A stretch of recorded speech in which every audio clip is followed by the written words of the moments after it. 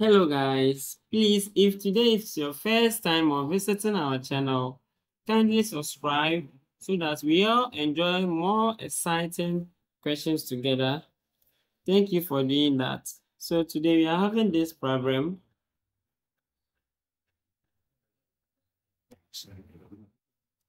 So we are having root 2 exponent 2x is equal to 0.5.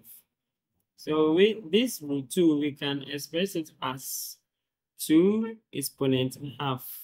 Okay, to bracket exponent 2x is equal to, and then this 0.2 is the same as 25 on 100. Okay, so this expression on the left hand side, we can express it as 2 exponent half multiplied by 2x, okay, which is equal to 25 on 100. Then 2 exponents half times 2x is the same as 2x on 2, which is equal to, now this 25 goes into itself 1, and then it goes to 100 4 times. So 2 will cancel 2. So now we are having 2 exponents x, which is equal to 1 on 4. And this 1 on 4, we can express it as 2 exponent x, which is equal to 1 on 2 exponent 2. Okay? And don't forget, 1 on 2 exponent 2, we can rewrite it as 2s is equal to 2 exponent negative 2. Okay? Now, in the indices, when the bases are the same, we equate the exponents. So we have x is equal to negative 2. Let's check to see if indeed our x is equal to negative 2. So we are having root of root 2 into bracket 2x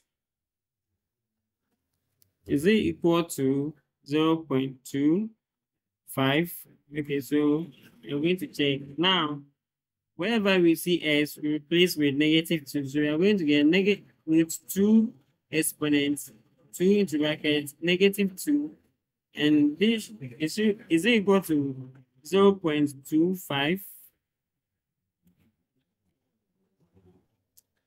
So now we are having root 2 exponent negative 4, which is equal to 0.25.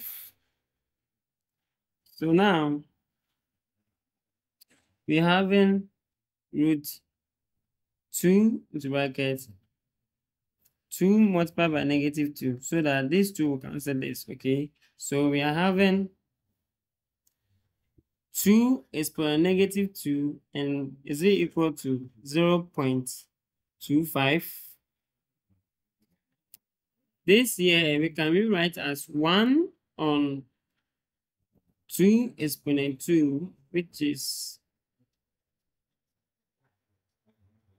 and 1 over 2 exponent 2 is the same as 1 on 4. And it's 1 on 4 equal to 0.25.